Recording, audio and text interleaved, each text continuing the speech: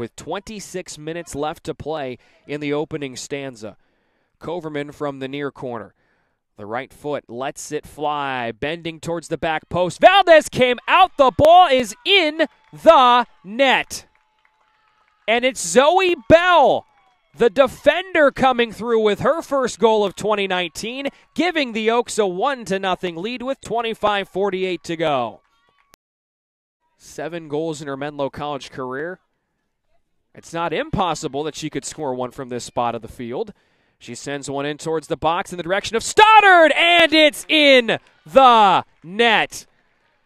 No goal for Ramirez, but Haleigh Stoddard has her second of the year off the helper from Ramirez, and with 7:47 left to play in the opening half, the Oaks retake the lead. It's 2-1.